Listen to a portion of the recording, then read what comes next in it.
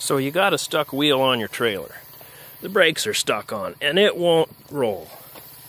Drags all the way down the driveway on you. So you pop out the inspection plug, you grab your brake adjuster tool, and that thing, it's not moving, right? So you grab your screwdriver and a hammer, and you put it in there and you tap on it, and it's not going anywhere. So you spray it with some penetrating oil, grab an air chisel, and you look through the hole to make sure you know which way the thing has to turn so you're not tightening it. You find the spot on the star, and it turns. And you just keep doing it.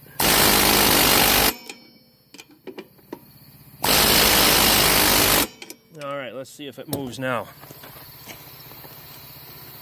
By golly, she moves. It drags like heck, but it moves. So now we just keep it moving. And then you can take it apart and fix it.